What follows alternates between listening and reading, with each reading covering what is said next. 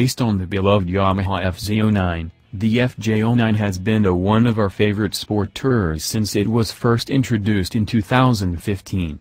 Now, Yamaha is giving it the Tracer moniker, as it is already known across the pond. More importantly, Yamaha is unveiling the Tracer 900 GT, a fully loaded, up-spec version that's ready for apex hunting from coast to coast.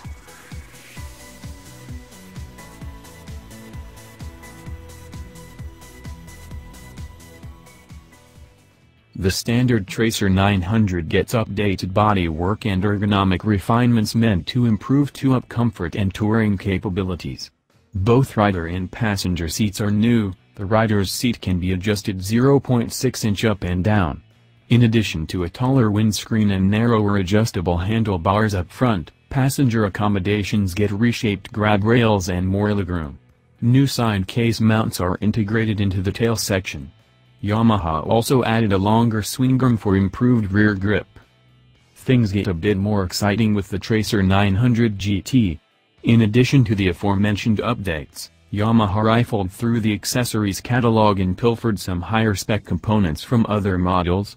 Finally, the lauded sport tourer gets the fully adjustable front and rear suspension from the Mount 09 it's always deserved.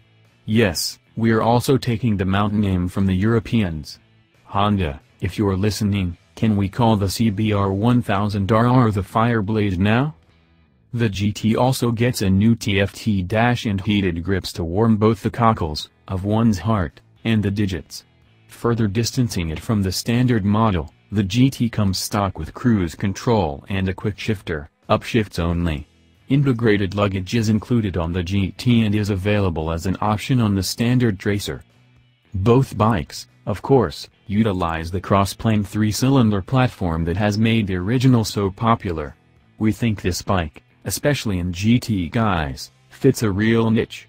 For riders looking to put some miles on the odometer but who aren't keen on tall, dirt-capable adverb bikes or full-on touring rigs, the Tracer fits the bill. While its upright ergos are not in the adverb direction compared to sport tourers of old, its road bias and sporting intentions are undiluted.